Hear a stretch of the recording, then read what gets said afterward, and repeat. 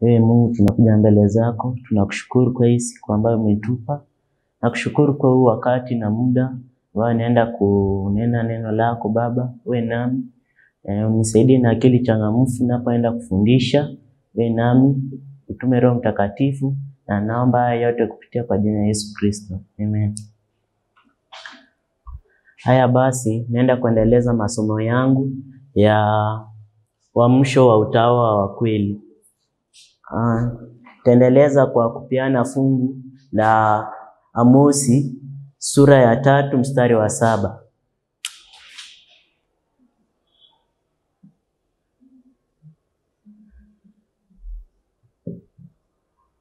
Amosi sura ya 3 mstari wa 7.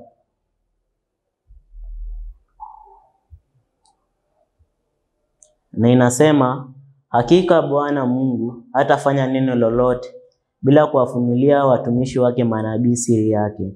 Tarudia, hakika Bwana Mungu hatafanya neno lolote bila kuwafunulia watumishi wake manabii siri yake. Kwa hivyo tulisema Mungu akitaka kupeana ujumbe kwa wana wake anapitia njia moja. Hiyo njia ni kutoka Mungu kwa Roho Mtakatifu, na huyo Roho Mtakatifu anapeana huduma kwa wajumbe wa Mungu ambao ni manabii.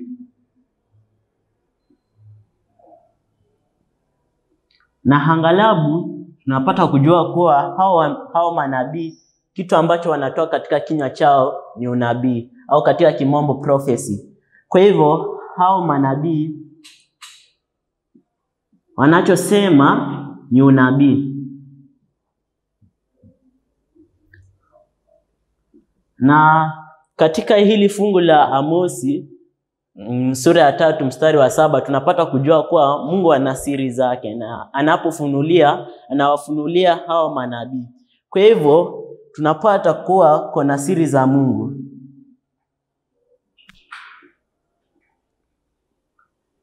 Na hizi siri za Mungu zinapofunuliwa zinafunuliwa kwa manabii wake. Na tumesema kwa angalabu kuwa manabii wanachosema ni unabii. Kwa hivyo tunaweza sema kuwa siri za Mungu ziko sawa sawa na unabii.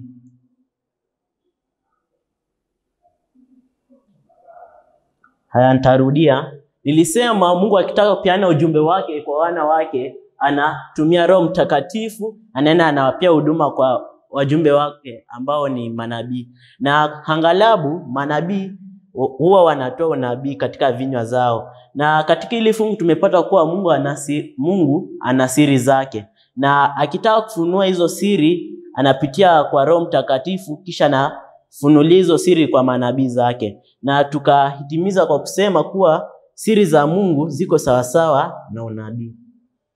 Vile vile tutaenda katika kitabu cha Kumbukumbu la Sheria sura ya 29 mstari wa 29, au katika kimombo Deuteronomy chapter 29 verse 29.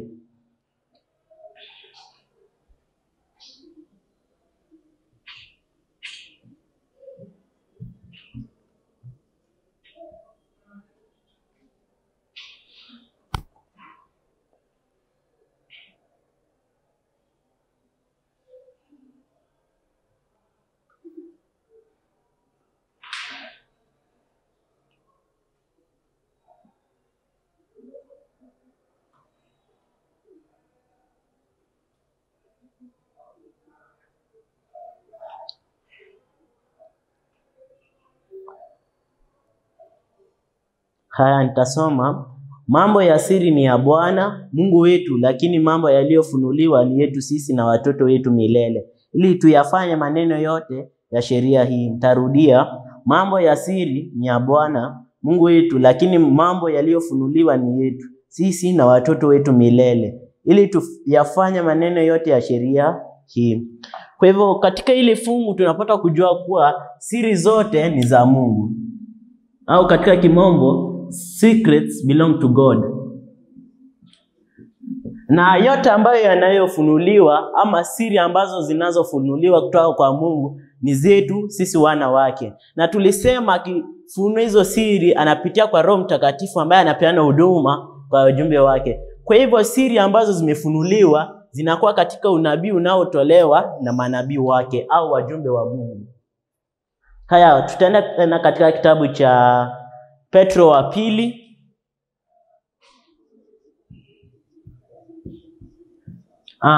Sura ya kwanza mstari wa 19. Petro wa pili sura ya kwanza mstari wa 19.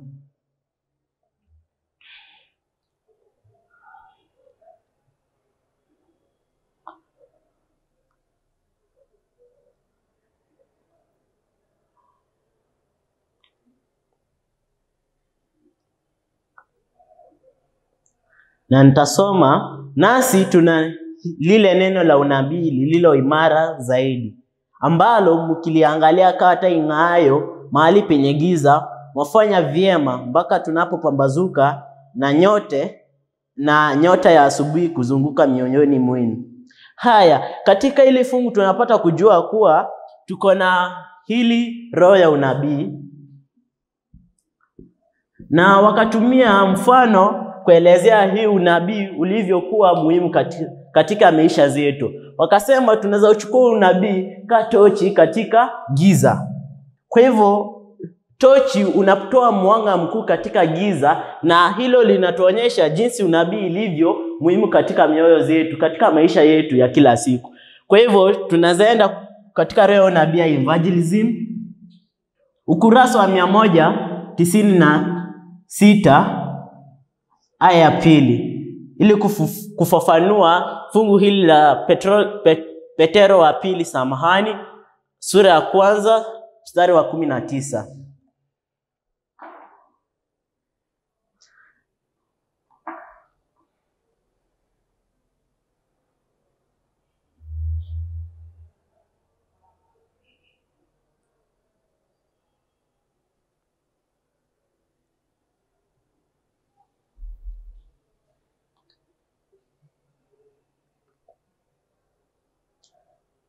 Roho ya unabii evangelism, ukurasa wa 196 aya ya 2.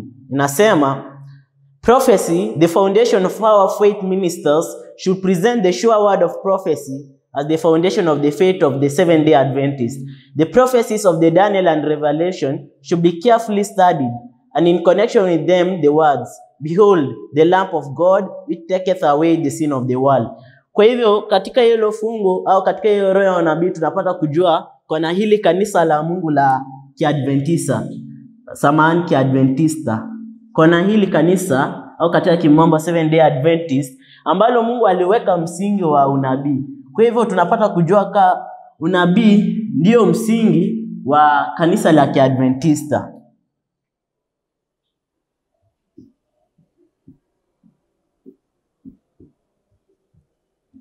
Kwa hivyo tunazaona umuhimu ambao huu unabii unao, kama Mungu anaweza kuiweka katika kama msingi wa Kiadventista.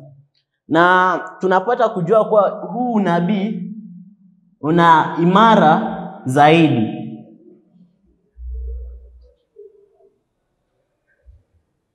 Vile vile katika kitabu cha Danieli na Ufunuo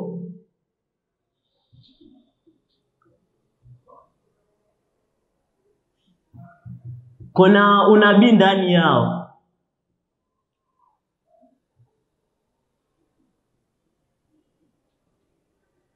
Na katika roho ya unabii mara kwa mara tunapata kitabu cha Danieli na Ufunuo ukieleza unabii maadamu umeeleweka zaidi, na kwa wengi haswa katika kanisa ya Kiadventista wanaamini kuwa katika hizo vitabu tu kuna unabii, lakini pia unabii unapatikana katika Biblia yote. Tutaenda katika roho ya unabii FLB, ukurasa wa 345 aya ya 3. FLB ukurasa wa 345 aya ya 3.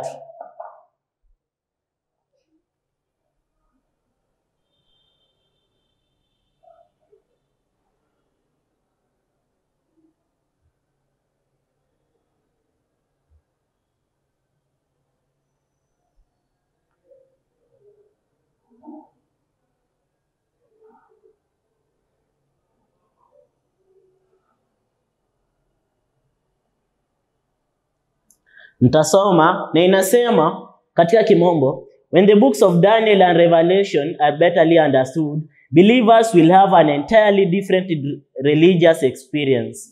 Inasema vitabu za Danieli na Ufunuo vikieleweka vizuri, kutakuwa na uzoefu tofauti wa kidini, au katika kimombo different religious experience. They will be given such glimpses of the open gates of heaven that heart and mind will be impressed with the character that all must develop in order to realize the blessedness which is to be the reward of the poor in heart. Katika Kiswahili inasema moyo na akili zitavutiwa na tabia ambayo lazima wote waendeleze ili kutambua heri ya wenye moyo safi. Tutaendelea kusoma. The Lord will bless all who will seek humbly and meekly to understand that which is revealed in Revelation. This book contains so much that is large with immortality and full of glory, that all who read and search it earnestly receive the blessing to those that hear the words of the prophecy and keep those things which are written therein. One thing will be certainly understood from the study of Revelation, that the connection between God and his people is close and decided. Katika hitimisho la hili fungu au roho ya unabii tunapata kujua katika utafiti wa Ufunuo, unganishi kati ya Mungu na watu wake uko karibu na umeamuliwa. Kwa hivyo taandike hili hitimisho.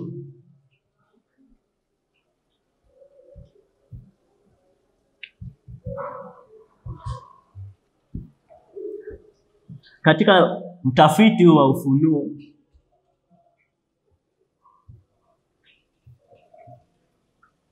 uunganishi wa Mungu na wana wake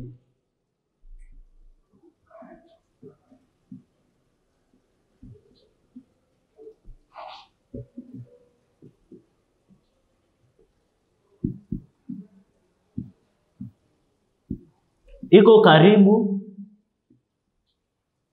na imeamuliwa.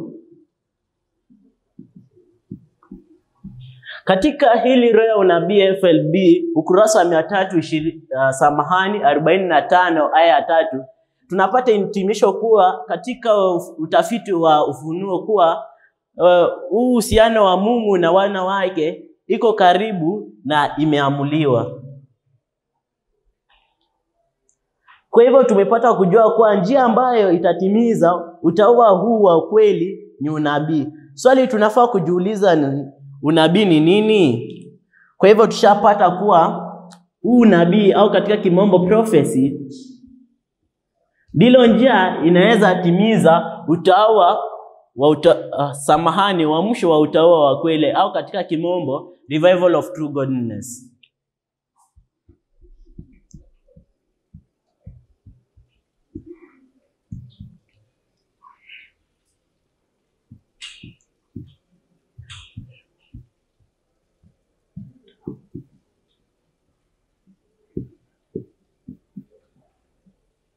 Haya, nitarudia. Nimesema katika funzo letu tumepata kujua kwa unabii ndilo njia ambalo linaweza timiza uamsho wa utaua wa kweli, au katika kimombo revival of the true godliness. Kwa hivyo swali ambayo tunafaa kujiuliza ni unabii ni nini, au katika kimombo what is prophecy?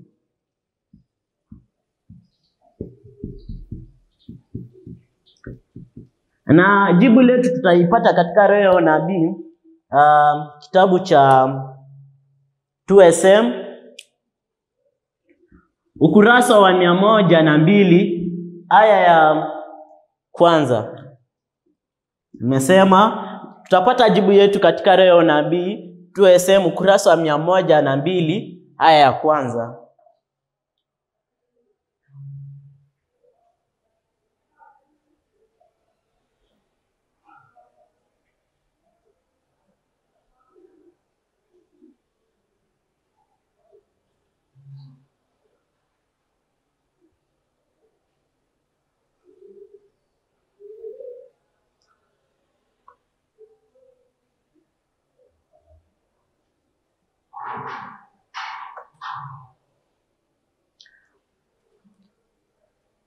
Haya, nitasoma.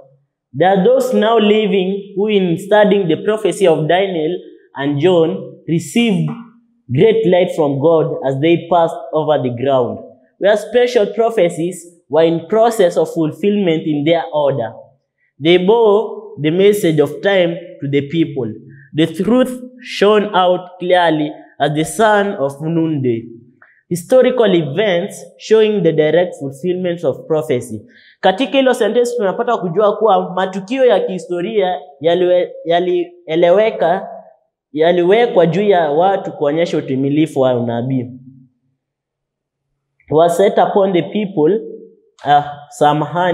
historical events showing the direct fulfillment of prophecy was set before the people, and the prophecy was seen to be a figurative delineation of events leading down to the close of the earth's history. Katika hiyo sentence tunapata kujua kuwa matukio ya kihistoria yaliwekwa juu ya watu kuonyesha utimilifu wa unabii. Na katika hiyo sentence ya pili ndipo tunapata maana ya unabii. Na wakasema unabii ni ufafanuzi wa mfano wa hafla zinazokodisha hadi mwisho wa historia ya dunia. Au katika kimombo ni prophecy is a figurative delineation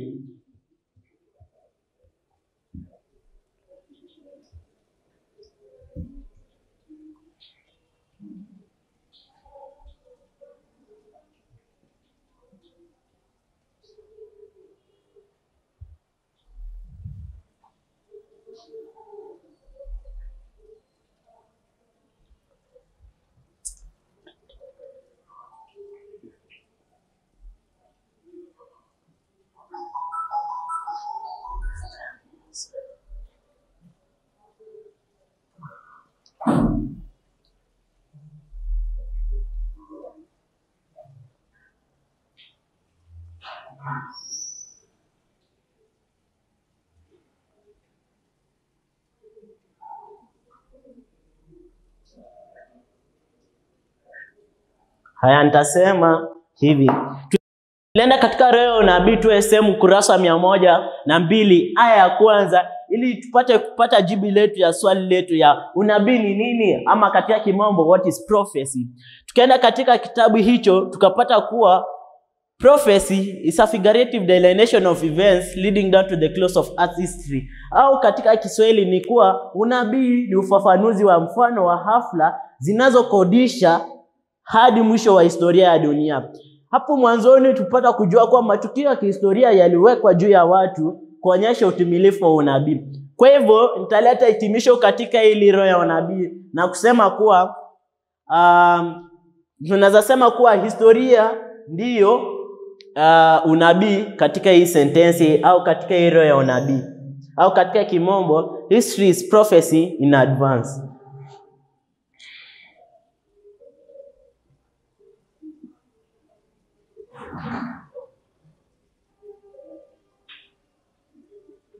Ila katika hii maana ya unabii au katika kimombo prophecy kuna majina ambayo utatanisha wengi. Na jina, mfano wa jina katika hili maana ni delineation. Kwa hivyo nitaenda kuwaonyesha maana ya delineation katika hii maana ya unabii.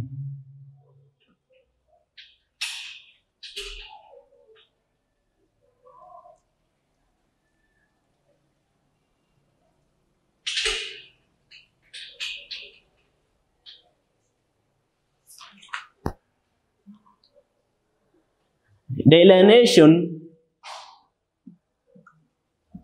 katika kimombo inamaanisha uwakilishi wa fomu ya takwimu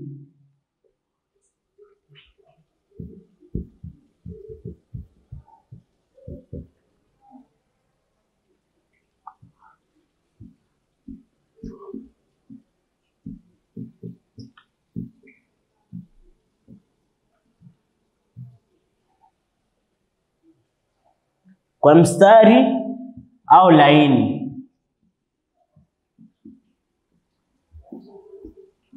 au katika kimombo a representation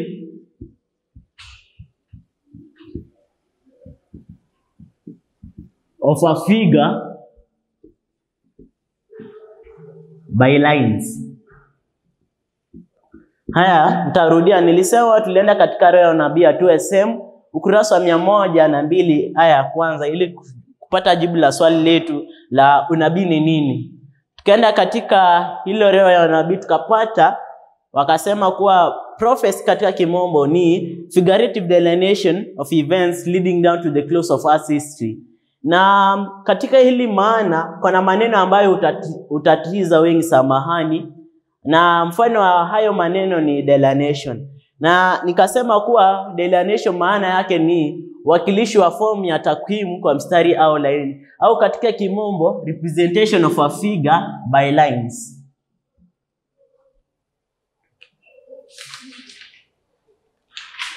Kwa hili jambo ambalo nilisema kuwa historia ni unabii, nilisema hayo kupitia kwa hili sentensi ya kuwa matukio ya kihistoria yaliwekwa juu ya watu kuonyesha utimilifu wa unabii. Kwa hivyo tunaweza sema kuwa historia ni sawasawa na unabii, au katika kimombo history is prophecy in advance.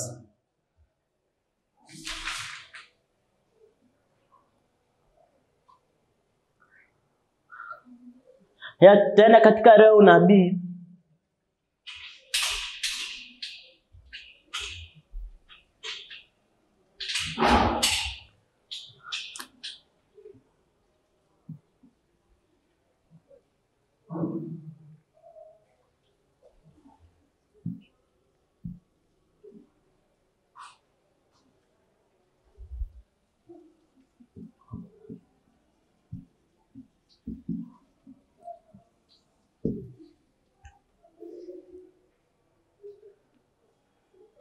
haya, hili ni jarida ambalo liliandikwa katika roho ya unabii RH Julai mwezi wa samahani tarehe 31 mwaka wa 1886 aya ya 3.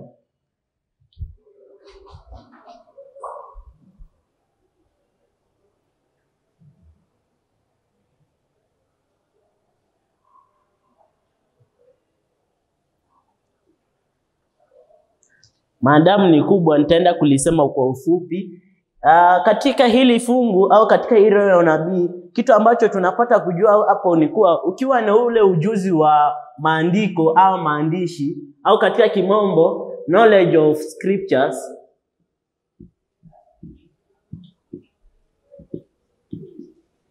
itakuwa rahisi mno kuyaweka katika laini au kuyafuatilia unabii juu ya mstari. Kwa hivyo ukiwa na ule hekima ya maandiko au ukiwa na ule ujuzi wa maandiko, unaweza fuatilia unabii katika laini, au katika kimombo prophecy traced upon line. Upon line, samahani. Haya, katika hili maana ya unabii tunapata kuwa kwa na hili jina delineation, na ukitafuta maana yake utapata kuwa ni representation of a figure upon line katika kimombo. Kwa hivyo unaweza ona hiyo jina line. Na pia nikasema ukienda katika roho ya unabii ambalo ni jarida, utapata kuwa ukiwa na ile hekima ya maandiko itakuwa virahisi sana utafuta unabii juu ya mistari au juu ya laini. Kwa hivyo hili ukweli la laini au mistari vile vile unaweza ipata katika maandiko ya Isaya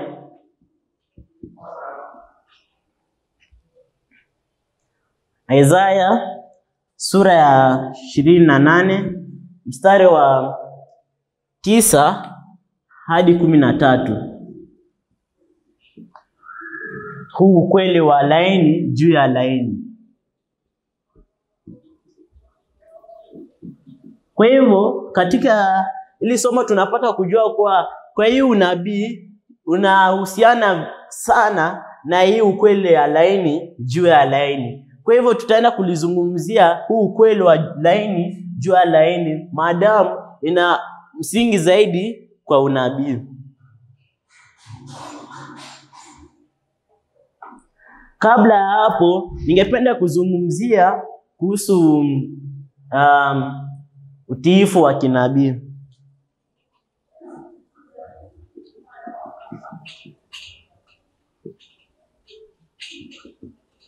Tazungumzia hii kisha tuendelee na hiyo ukweli ya laini juu ya laini. Utiifu wa kinabii katika kimombo ni prophetic subjection.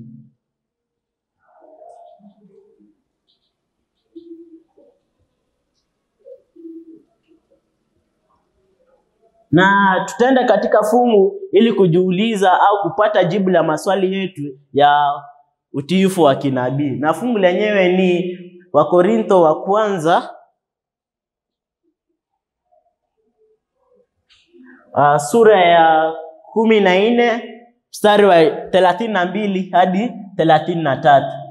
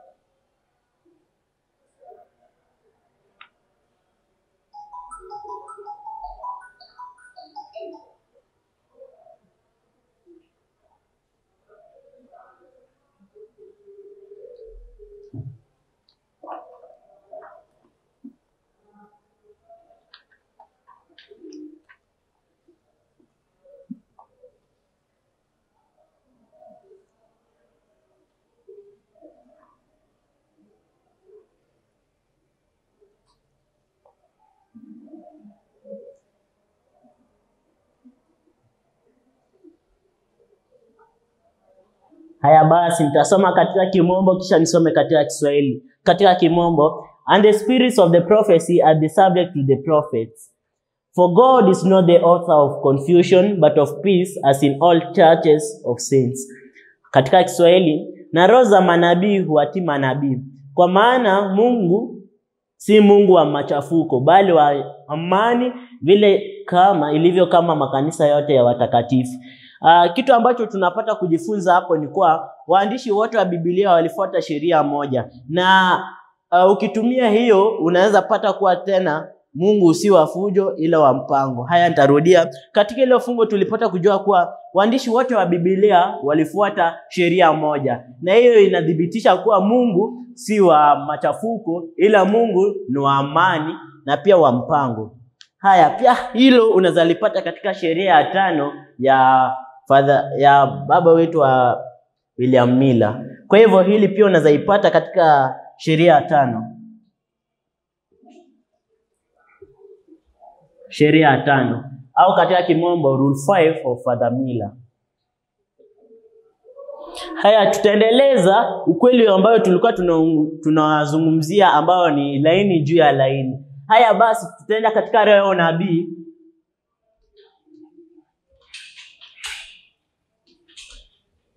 Ili kuweza kuendeleza funzo ambalo tulikuwa tunajifunza kuhusu ukweli wa laini juu ya laini. Maadamu laini juu ya laini una msingi zaidi au msingi imara kwa huu ukweli wa unabii. Kwa hivyo tutaenda katika roho ya unabii TSM ukurasa wa 114 aya ya 2.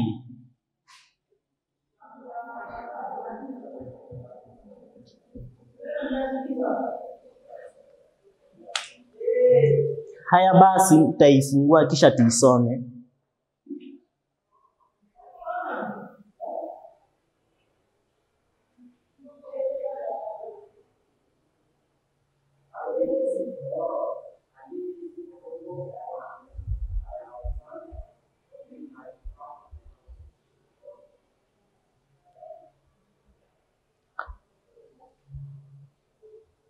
Haya nitasoma katika kimombo. Prophecy has been fulfilling line upon line. Unazaona katika hilo sentensi ya kwanza ama sentensi inayoonyesha maudhui katika hilo aya inasema kuwa unabii umekuwa ukifunuliwa kwa huu ukweli wa laini juu ya laini. Kwa hivyo unazaona huu ukweli wa laini juu ya laini jinsi ilivyo imara katika ukweli wa unabii. The more firmly we understand the banner of the third angel's message, the more clearly shall we understand the prophecy of Daniel, for the revelation is the supplement of Daniel.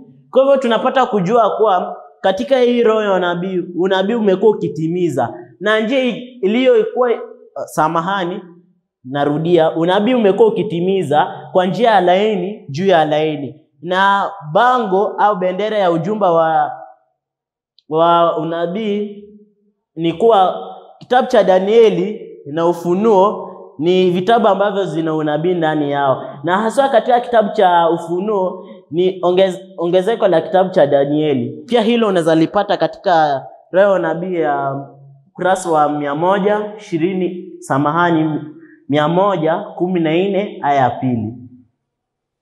Kwa hivyo vitu ambavyo tumejifunza katika hiyo roho ya unabii ni kuwa unabii umekuwa ukitimiza kwa njia ya laini juu ya laini. Nitaiandika.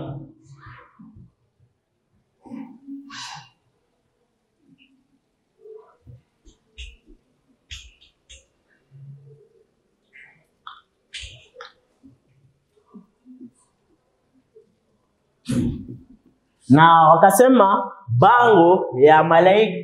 bango ya ujumbe wa malaika watatu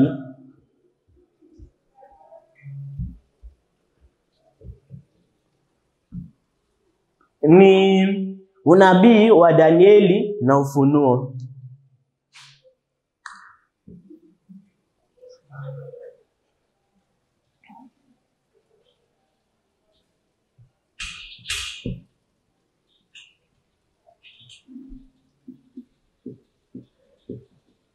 Na vile vile katika hiyo aya tunapata kujua kuwa ili kitabu cha Ufunuo ni ongezeko la kitabu cha Danieli.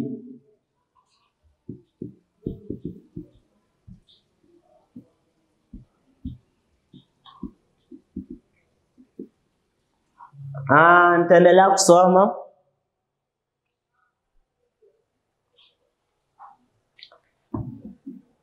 Na inasema, the more fully we accept the light presented by the Holy Spirit through the servants of God, the deeper and surer, even as the internal throne, will appear the truth of ancient prophecy. We shall be assured that men of God spake as they were moved upon the Holy Ghost. Haya, tunapata kujua kuwa tunafaa kukubali mwangazo wa Roho Mtakatifu kupitia kwa wajumbe wa Mungu au manabii wake. Kwa hivyo hawa wajumbe wa Mungu au manabii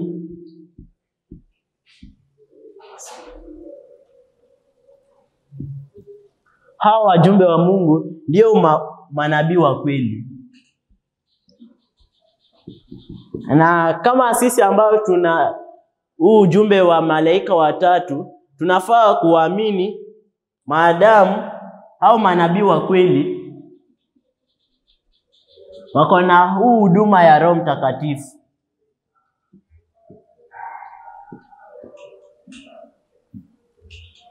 Na kwa kupitia hii huduma ya Roho Mtakatifu ndivyo hao wajumbe wanapata ujumbe uliotoka kutoka kwa Mungu kwenda kwa wana wake.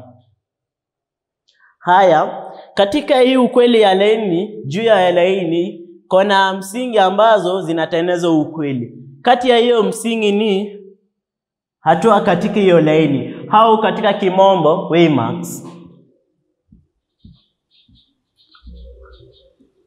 Pia nitaenda kuongelea kuhusu hatua katika hii laini maadamu ndizo msingi za ukweli wa laini. Kwa hivyo ili tupate ujumbe zaidi kuhusu hizi hatua za laini, tutaenda katika roho ya unabii PSM ukurasa wa 101 aya ya 2 ili tupate ukweli kuhusu hizi hatua za laini.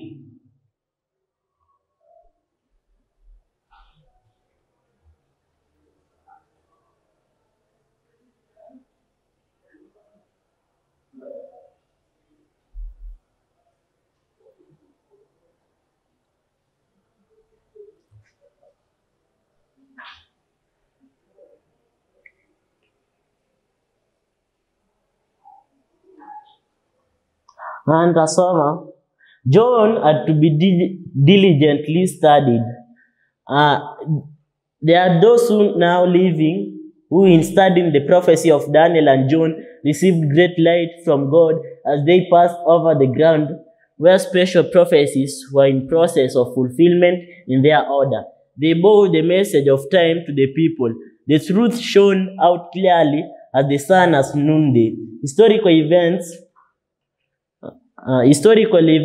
showing the direct fulfillment of prophecy were set upon the people, and the prophecy was seen to be a figurative delineation of events leading down to the close of the earth history. The scenes connected with the working of the man of sin are the last features plainly revealed in this earth history.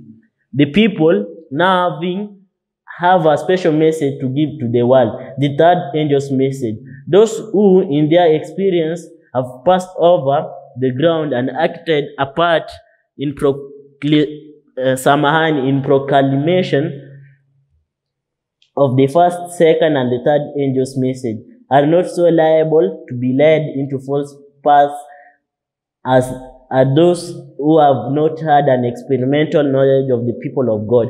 Pia katika hii roho ya unabii tunapata kujua pia wametupia maana ya unabii ni nini. Kwa hivyo pia ukitaka kujua unabii ni nini, unazaenda katika hii roho ya unabii TSM 101 aya ya pili. Sasa kwa ujumbe ambao tunapata kuhusiana hatua ya laini katika hii roho ya unabii ni kuwa hii hatua katika laini ndio msingi wa kihistoria ya unabii. Kwa hivyo hatua katika laini ndilo msingi katika historia ya kinabii.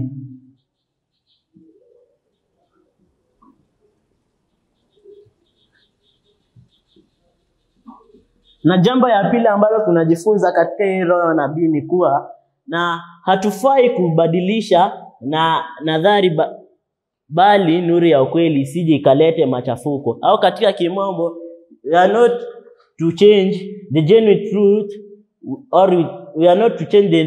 truth with the theories, or else it brings confusion. Nitaiandika.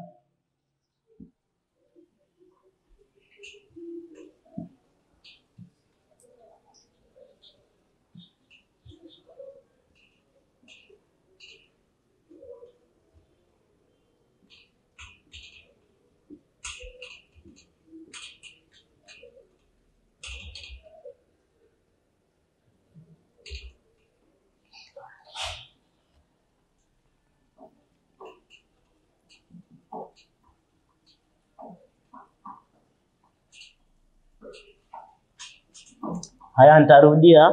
Inasema kuwa we should not change the genuine truth with theories lest it will bring confusion. Au katika Kiswahili ni kuwa hatufai kubadilisha na nadhari bali nuru ya ukweli isije ikalete machafuko.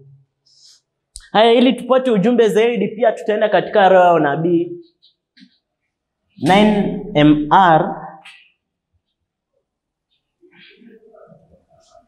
Tutaenda katika roho ya unabii 9MR ukurasa wa 7 aya 5. Nitasema ujumbe ambao unapatika katika hiyo roho ya nabii. Tupata muda wako kwenda uisome. Kitu ambacho tunajipata katika hiyo roho ya nabii ni kuwa Ufunuo ni kitabu kilichofungwa na pia kilichofunuliwa. Au katika kimombo, Revelation is a sealed book.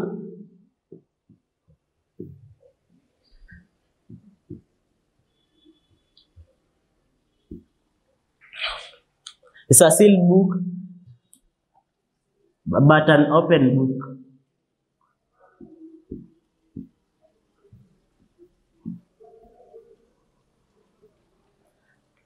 Katika Kiswahili inasema Ufunuo ni kitabu kilichofunguliwa na pia kilichofunuliwa.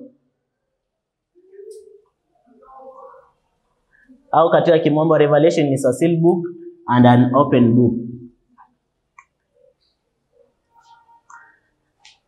Jambo la pili ambalo tunalipata katika hiyo roho nabii ni kuwa katika hiyo laini moja ya unabii, jinsi ilivyo katika Danieli, ndivyo ilivyo katika Ufunuo. Na unabii huo ndio umerudiwa kuonyesha umuhimu ambayo umo ndani yao. Kwa hivyo, kwa mfano, pata hili ndilo laini ya Danieli. Laini jingine la Ufunuo ndilo laini hilo la Danieli. Na unabii ambao umeurudiwa katika kitabu cha Danieli na kitabu cha Ufunuo unatuonyesha jinsi unabii huo ulivyo kuwa muhimu katika maisha yetu. Katika kimombo kuwa repeated prophecies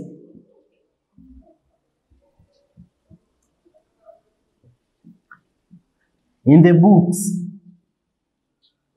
show us the great importance they have. Kwa hivyo, unabii ambao umerudiwa katika hivi kitabu vya Danieli na Ufunuo zinatuonyesha umuhimu ulio nao katika maisha zetu ya Wakristo. Kwa hivyo, katika hili funzo letu tumepata kujua kuwa unabii ndilo njia yenyewe ambalo linaweza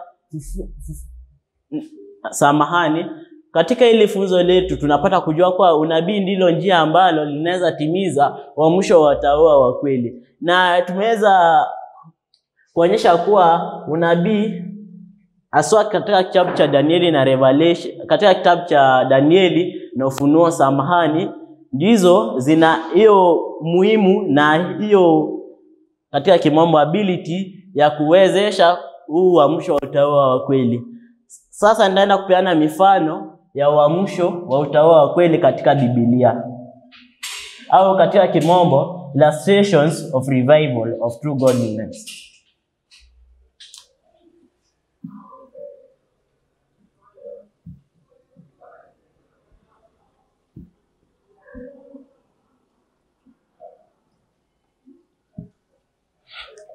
Haya, mfano wa kwanza unatoka katika kitabu cha Ezekiel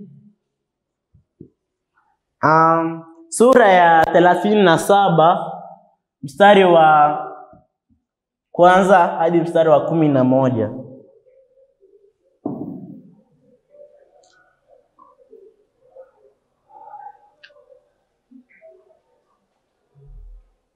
Haya, nitasoma fungu lote kisha nianze kulifafanua. Samahani.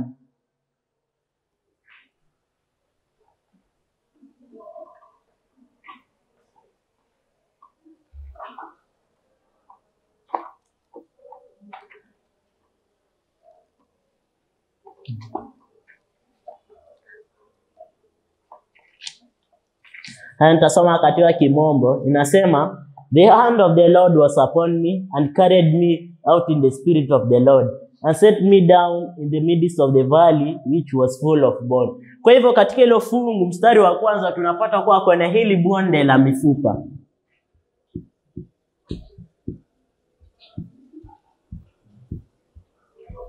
Bado hatujajua kama hizi mifupa zina uhai au bila uhai. Haya, mstari wa pili inasema katika kimombo, and caused me to pass by them round about, and behold, there were very many in open valley, and lo, they were very dry. Na huyu mjumbe Ezekiel alipopita katika hilo bonde la mifupa, alipata kuwa hizi mifupa zilikuwa mikavu na bila uhai, au katika kimombo dry and dead.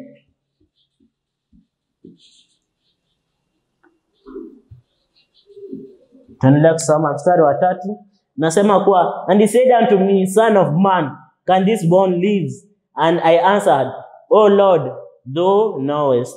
Mstari wa 4, again he said unto me, prophesy upon these bones. I say unto them, O ye dry bones, hear the word of the Lord. Kwa hivyo huu mjumbe Ezekiel akamuuliza Bwana aliye mbinguni kuwa je, hizi mifupa zinaweza kuwa na uhai? Na mjumbe Ezekieli akamwambia, mimi sijui, labda wewe Mungu aliye juu mbinguni. Na huyu Mungu akamwambia atasema unabii au katika kimombo prophecy juu ya hiyo mifupa. Tutaendelea kusoma. Nasema, thus saith the Lord God unto these bones, behold, I'll cause breath to enter into you, and ye shall live. Huyu Mungu anamwambia mjumbe Ezekieli kuwa ataleta uhai aiweke katika hizi mifupa ili ziweze kuishi. Mstari wa 6 inasema, and I will lay sinews upon you, and will bring upon flesh upon you, and cover you with skin, and put breath in you, and ye shall live, and ye shall know what Saman, and ye shall know that I am the Lord. So I prophesied as I was commanded, and as I prophesied, there was a noise, and behold, a shaking, the bones came together, bone his bones. Kwa hivyo, hiyo unabii Mungu alisema kuwa ataweka hewa au ataweka hewa katika hizi mifupa, na hizi mifupa zinaweza pata uhai, na ataweka nyama ndani zake, na mishipa yenyewe yatatoka ndani ya hizo nyama. Kwa hivyo mjumbe Ezekieli alifanya jinsi Mungu alivyomwagiza. Alitoa unabii juu ya hiyo mifupa, na hiyo mifupa kukakuwa na kelele. Kisha hayo mifupa yote ambazo zilikuwa mikavu na bila uhai zikakuja pamoja na zikatengeneza mili. Endelea kusoma. Mstari wa 9 anasema, and when I beheld, lo, the sinews flesh came up upon them, and the skin covered them above, but there was no breath in them. Kwa hivyo wakati Ezekieli alivyofanya Mungu alivyomwagiza, alipiana huyu unabii juu ya hizi mifupa mikavu, kukakuwa na mili ambayo iliyotengenezwa na hizo mifupa, na kukakuwa na nyama na mishipa ndani ya hizo mifupa, samahani. Na ila kwa hizo mili kukukuwa na hewa. Kwa hivyo kulikuwa na mili ambazo zilitengeneza mifupa na nyama na mishipa, ila hazikuwa na uhai. Tutaendelea kusoma tujue nini ambacho kilifanyika. Katika mstari wa 7, so I prophesied as I was samahani, mstari wa 9 inasema, then said he unto me, prophesy unto the wind, prophesy, son of man, say to the wind, thus said the Lord God, come from the four winds of breath, and breathe upon this slain, that they may live. Wacha nisome katika Kiswahili. Mstari wa 7,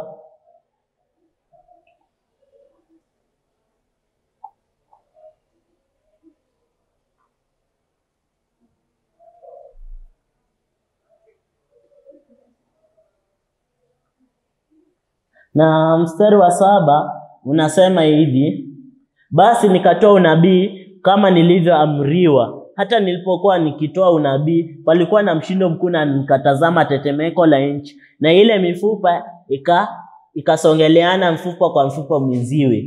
Nikatazama, kumbe kulikuwa na mishipa juu yake, nyama ikatokea juu yake, ngozi ikaifunika juu yake, lakini haikuwemo pumzi ndani yake.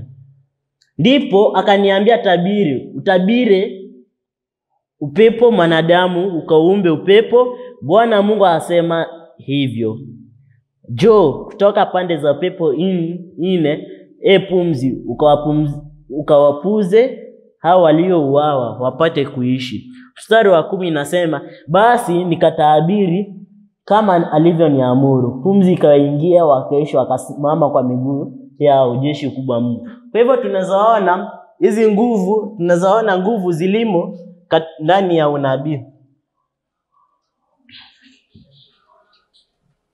Mungu alimwamrisha huyu mjumbe au huyu nabii wa Mungu Ezekieli atoane unabii juu ya hizi mifupa ziweze kuja pamoja na kutengeneza mili. Na pia Mungu akamwamrisha mara ya pili aweze kutoa unabii kwa upepo ili iweze kuleta hewa kwa hizi mili ili ziweze kupata ukweli. Kwa hivyo tunazaona nguvu ambazo umo katika ndani ya unabii. Tuendelee kusoma. Katika mstari wa 11 na ya mwisho inasema, kisha akaniambia, mwanadamu, mifupa hii ni nyumba yote ya Israeli. Tazama, hao husema, mifupa yetu imekauka, matumaini yetu yametupotea na tumekatiliwa mbali kabisa. Kwa hivyo hili ni mfano la kwanza ambalo linaonyesha mfano wa uamsho wa utaua wa kweli. Hapo mwanzoni tuliona kulikuwa na bonde la mifupa na hizo mifupa zilikuwa mikavu na bila uhai. Kisha Mungu akamrisha huyu mjumbe wake ama huyu nabii wake Ezekieli apiane unabii juu ya mifupa. Na jinsi alivyofanya hivyo, mifupa zilikuja na zikasongeleana zikatengeneza miili, ila hizo miili hazikuwa na uhai. Tena Mungu akamwamrisha apiane unabii kwa upepo ili ziweze kuleta uhai katika hizo mwili. Kwa hivyo tunazaona nguvu zilizo ndani ya unabii. Kwa hivyo hii ni mfano wa kwanza ambao inaonyesha uamsho wa utaua wa kweli kupitia kwa unabii. Nitapeana mfano wa pili na mfano wa mwisho ili tuweze kutimiza somo letu. Tena katika kitabu cha Ufunuo sura ya 3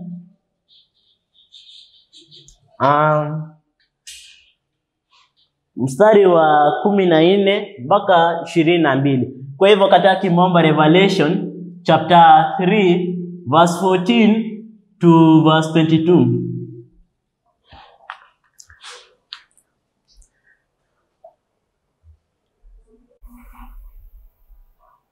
Ufunuo sura ya 3 mstari wa 14 mpaka mstari wa 22.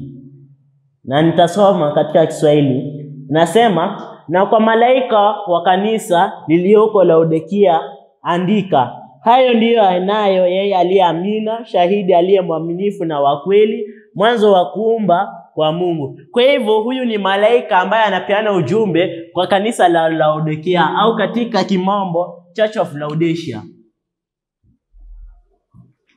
Kwa hivyo hili fungu kitu ambacho tunaenda kujifunza ni kuhusu hili kanisa la Laodikia. Tutaendelea kusoma mstari wa 15 inasema, na yajua matendo yenu ya kuwa baridi wala huwa moto. Ingekuwa heri kama ungekuwa baridi au moto. Kitu ambalo tunajua katika hili kanisa kwa hilo fungu la 15 ni kuwa hao kanisa la Laodikia kuwa huwa si baridi na huwa si baridi na huwa huwa si baridi na huwa si moto, au katika kimombo they are neither cold nor hot. Kwa hivyo Mungu anawaita katika kimombo lukewarm. Lukewarm katika kimombo kumaanisha neither hot nor cold.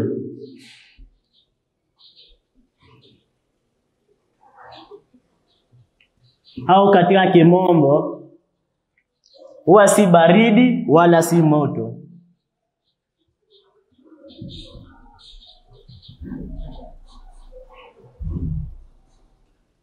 Na ukimalizia katika hilo fungu unapata kuwa Mungu anajuta na anasema afadhali muwe baridi au moto badala ya kuwa si baridi wala si moto. Taendelea kusoma. Basi kwa sababu una uvuguvugu. Na katika Kiswahili lukewarm inamaanisha uvuguvugu.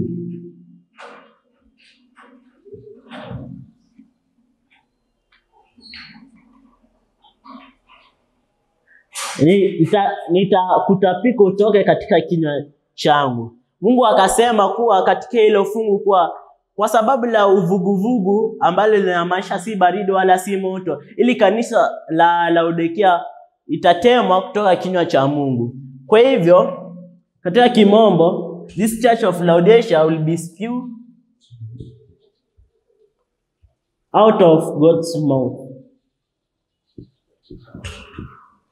Au katika Kiswahili, hili kanisa la Laodikia litatapikwa kutoka kinywa cha Mungu. Tutaendelea kusoma. Kwa kuwa asema, mimi ni tajiri, nimejitajirisha wala sina haja ya kitu. Nawe ujua ya kuwa yu mnyonge na mwenye mashaka na maskini na kipofu na uchi. Haya, katika hilo fungu tunapata kujua kuna udhaifu ambao uko katika kanisa hili la Laodikia.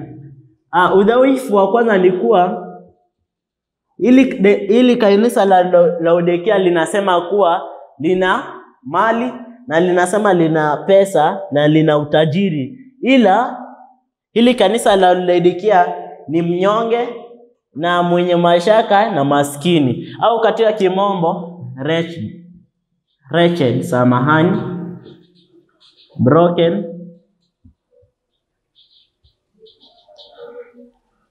miserable. Hii ni udhaifu wa kwanza. Udhaifu wa pili ambao kanisa la Laodikia linalo ni uchi, au katika kimombo naked. Udhaifu wa tatu ambalo kanisa la Laodikia linalo ni upofu, au katika kimombo blind. Na udhaifu wa nne ambalo kanisa la Laodikia linalo ni umaskini, au katika kimombo poor. Kwa hivyo katika hilo fungu tunapata kujua kuwa hili kanisa la Laodikia linasema kuwa wao ni matajiri, ila kwa ukweli tunapata kuwa wao ni maskini. Na udhaifu mwingine ambalo kanisa la Laodikia linalo ni kuwa wako wapofu, wako uchi na wako na mashaka na ni wanyonge, na pia hawajui ambacho wanachofanya. Tuendelea kusoma katika mstari wa 18. Nasema, nakupa ushauri, ununue kwangu dhahabu iliyosafishwa na moto. Kwa hivyo Mungu anawapia ushauri,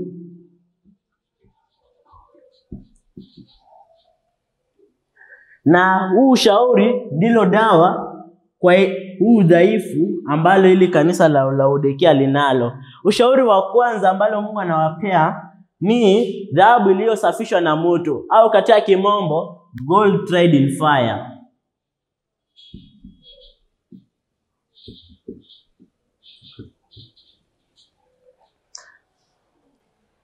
Taendelea kusoma, upate kuwa tajiri na mavazi meupe upate kuvaa. Na ushauri wa pili ambalo Mungu anawapia ni mavazi meupe, au katika kimombo ni white raiment.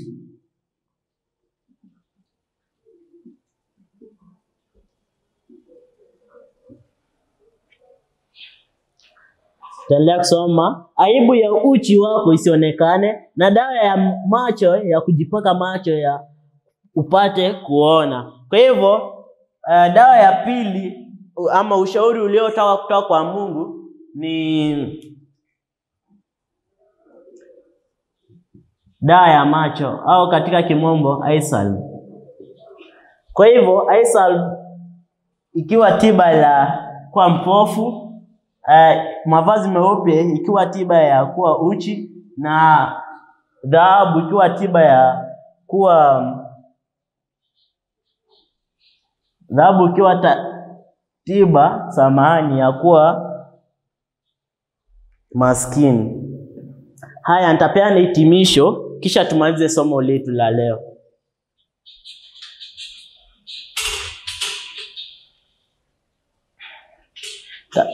Hitimisho letu litatoka katika roho ya nabii. Hitimisho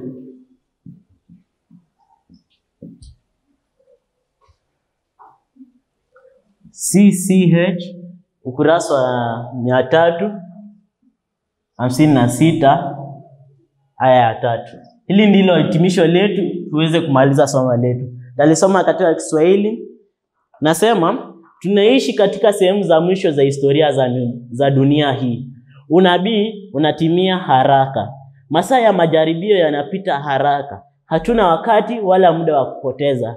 Tusikutwe tukilala tukiwa macho. Mtu yeyote asiseme moyoni mwake au kwa matendo yake kuwa Bwana wangu amechelewa kuja kwake. Acha ujumbe wa kurudi kwa Kristo upate sauti kwa maneno ya dhati ya onyo. Wacha tuwashawishi wanaume na wanawake kila mahali kutubu na kukimbia hasira inayokuja. Wacha tuamshe kwa maandalizi ya haraka, kwani hatujui ni nini kilicho mbele yetu.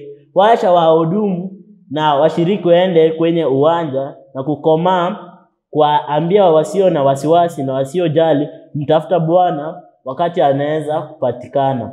Wafanyakazi watapata mavuno yao popote wanapotangaza ukweli usiosauliwa wa Biblia. Watapata wale watakaokubali ukweli na